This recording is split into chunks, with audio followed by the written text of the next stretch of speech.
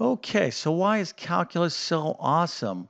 Well, one of the main reasons calculus is awesome is that it helps us solve area problems. So these little figures here, you have nice, lovely formulas that we can use to find the area of these figures. But what about something like this?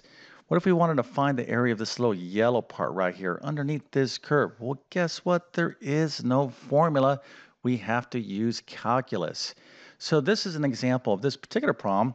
We're going to find the integral between 2 or 225 underneath this curve right there. That will tell us the area of this little shape right there.